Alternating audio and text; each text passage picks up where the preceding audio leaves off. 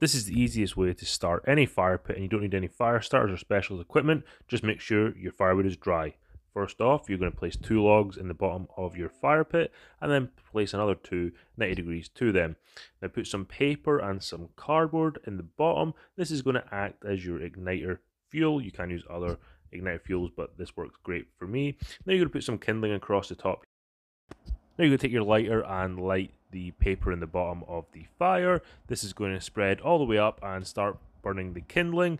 Now the fire is going to actually start burning from the top down because the kindling is going to catch fire first, and it's going to get a really nice hot fire burning, and the bottom logs are going to start catching.